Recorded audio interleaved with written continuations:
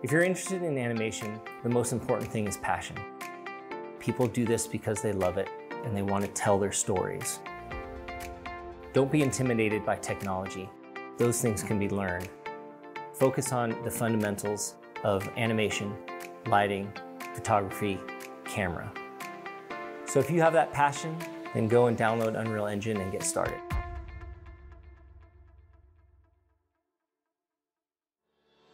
Getting into animation can seem like a really intimidating process. You see the end goal, you see the movies, and you just don't know how you could ever get into that. But it's a lot more simple than you would think. Getting into animation really just involves being an artist, learning the key principles of color theory, understanding shape and form. So I would recommend that if you're interested in animation, just go out and draw. To get into the animation industry, you're gonna need a portfolio. So start assembling a bunch of examples of what you do. So if you want to be an animator, for example, you probably want to have a couple different motion tests. So you could do like a walk or an acting piece or have a character do a musical number. Whatever you're trying to get towards, just try to replicate it. If you want to work at a company, look at what that company does and try to recreate it in a small sense. So if working at Disney is your end goal, it would be really great to design your own character, give that character a backstory, make your own animation. Really nurture that place inside you that's going to help you have a voice. And you want to arm your voice with power. You want to arm your voice with tools. And that's going to be how strong are you going to get at the different technology, the different software programs. To work in animation, you do not need a strong background in computers. I do not have a computer science degree. I did not go to school for computer science. I learned everything that I know on YouTube.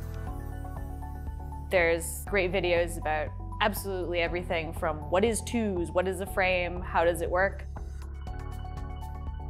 There's a lot of resources out there on YouTube, on ArtStation, on Twitter, on Instagram. Just type in animation, 3D animation, real time. See what people are doing, see what's interesting, see what you kind of gravitate towards. When I was first interested in animation, I got really down on myself that I wasn't the best in my class. I think what's really important to remember is not being the best in your class is actually a great opportunity. So if I could go back and just talk to myself, it would be, don't be so hard on yourself. Give yourself room to make mistakes. Give yourself room to continue to grow.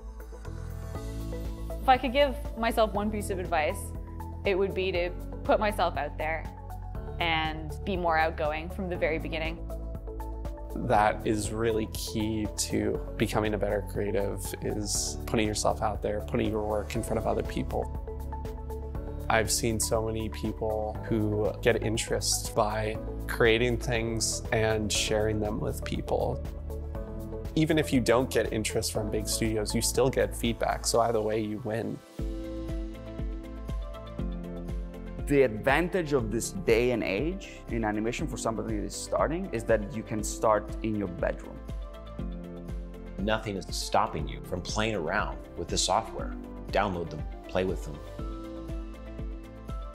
Not only the software is available, but the content is readily available. Even just with what Epic provides, you can download these very detailed and professionally made environments, and you can start doing things to it. If they're already animated, you can light them. If they're already lit, you can animate them. The fantastic thing about these softwares is that you can make an entire animated movie by yourself. Like, you don't actually need anybody else at this point. The technology is there. The only thing stopping you is your belief that you can.